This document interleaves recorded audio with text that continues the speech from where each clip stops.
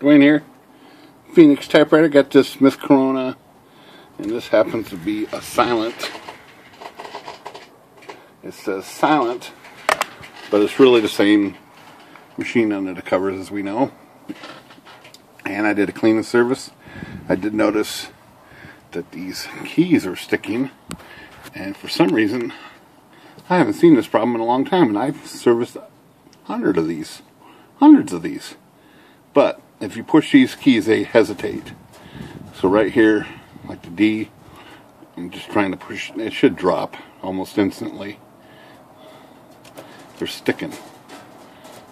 This one dropped pretty quick. That's stuck. That sticks. These are all sticking a little bit. That one was good, but it's not from sticky segment. This is all clean in here. These are all working fine. What it is the height of these, where these key levers rest, is too high. So in fact, see this F right here, how it's lower now, and it's going to fire off right away, no problem. But if it gets up a little higher, I'll raise it up here. What's this? I'll raise it up and it's going to click up right there. Now it's stiff. What's happening, or what happens, is this pad underneath the typewriter.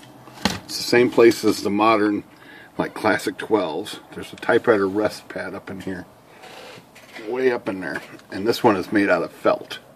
So it's that cork looking material right up there, but it's not cork.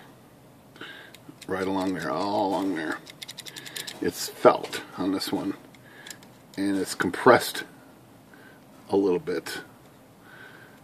What it causes is these keys should be sitting down a little bit. They should be sitting right there, and I'm like, well, that felt's got to be replaced, or something has got to be put in there to make up the difference in the gap. So I'm looking at this and how it's mounted, and I see here in the front, right here, there's some screws. If you look really, really carefully, and I haven't ever done this that I can remember, and definitely haven't done it on camera. So, not very good light in the situation today. There's a screw right there. That screw, there's 4 of them. There's another one on that end, and that it's got a slot. You can see it. You can see there's a little slot there for like an adjustment. Get my camera to stay down here. So there's a little slot, and it can be lowered, which is the direction it needs to go. So maybe it got forced up or something. I'm going to adjust that and see if that takes care of it. And we're going to do that on camera here, see if we can solve this problem. So I'm going to loosen the screw, and then there's another one right here, right there, and then there's another one right there, and then there's the last one this side right there. And I want to see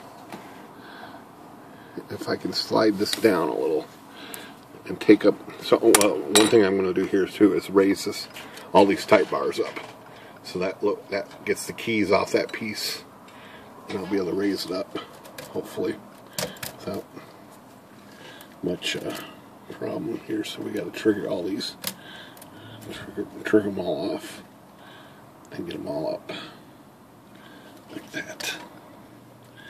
Connect this up somehow. So now I can lower that, hopefully. So I'm going to try this side here first and see. Oh, it lowers. It's also lowering these keys here in the shift. So let me, sure enough, it's going down.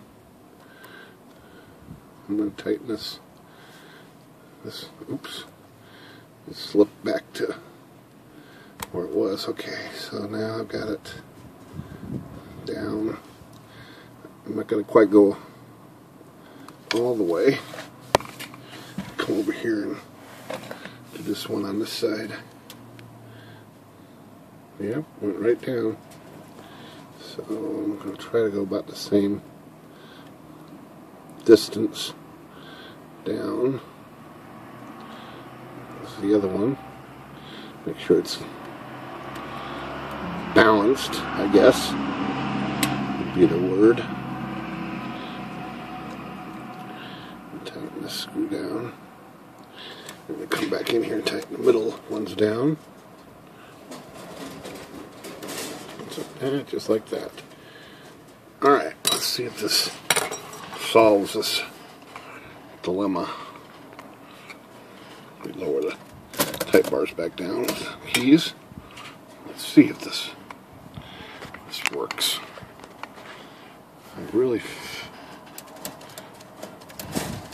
It does feel right.